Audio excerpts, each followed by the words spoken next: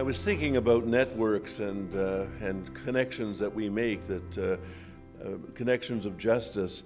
I belonged to many over the years of my ministry, and then I became the Bishop of Quebec and found that we were not exactly at the center of networks and engaging, if you will, in some of the issues that are so pressing and so important that we've spoken about here.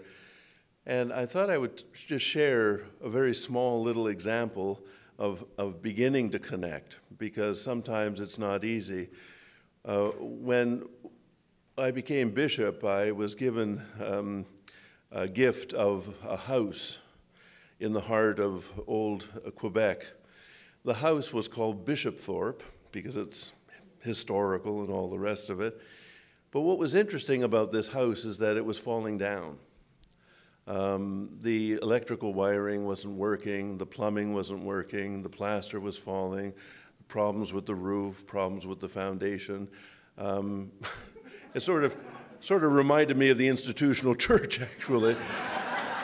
I won't go there right now, but I sort of thought, well, what were we going to do with this? It looked like a white elephant. I mean, it wasn't something that we could use.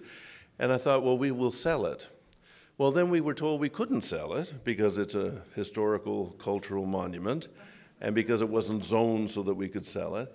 So we thought, well, what do we do with it? And we began to develop a sense of a new vocation for it. And we, luckily, being in the province of Quebec, where the government actually will give money to religious monuments and culturally important buildings, with the Quebec government and on our own resources, we were able to raise around a little over $500,000. And we began to work on Bishopthorpe. And since that time, Bishopthorpe has become an open community center in the core of Quebec City.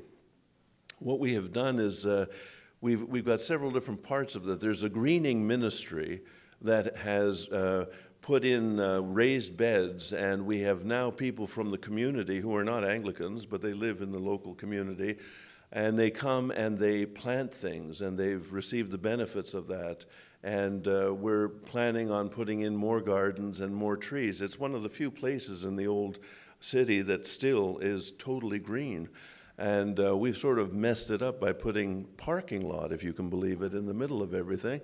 But that is going to be phased out, which is a good thing. On top of that, we have two guests in our garden. One is a donkey called Aldo, and the other is a goat called Ali. Now, Aldo and Ali have a wonderful ministry. They receive hundreds of people, and I say hundreds of people, every day. They come from all kinds of places. They even come from far away. They bring carrots and apples and what have you. And it's been a marvelous thing because it has brought people into the cathedral close, and people who don't talk to each other normally have begun to.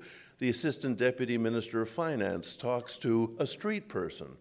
And the street person says, why don't you take a picture of me? I've never had a picture with a donkey before. And here's the Assistant Deputy Minister of Finance of Quebec taking this person's picture. It's amazing, really.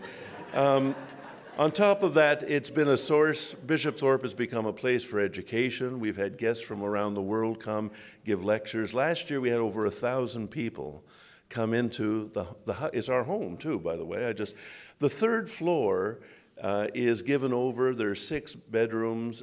People, because we have regional health care in this part of Quebec, we have people that come from the Gaspé Peninsula, from the lower North Shore. They have cancer treatments. They come for operations. They can stay with us on the 3rd floor, and there's a little kitchenette, and we support people that way. We don't take any money for that, although some people give us money, and we put it into the ministry.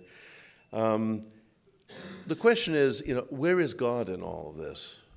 I have to say, at the beginning, I had no idea what we were going to do, where we were going to go, how things were going to go, and I felt really down about the whole thing.